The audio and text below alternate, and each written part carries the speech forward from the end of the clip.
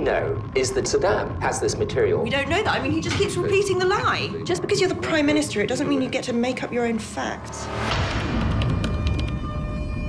Someone in this building has betrayed their country. If you are found to have withheld information, you will be charged with a breach of the Official Secrets Act. Catherine Gunn, who do you think might have leaked the Koza email? I've got something you need to see. Who brought you this? Friend? Be careful.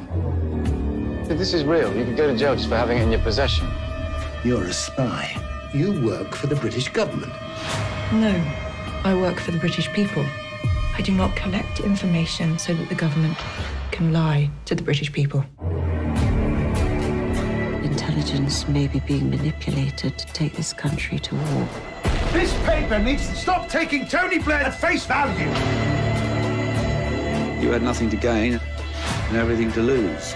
This could result in a prison sentence. Do you want to risk it all? This war is historically unpopular. It's everywhere. Every country. Biggest demonstration in human history. If we do not go public, We would be conceding that no one can ever tell the people when their government is lying. What you did, it was extraordinary.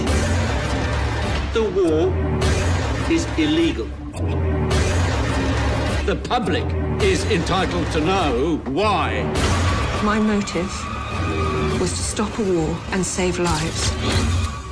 I have to tell the truth.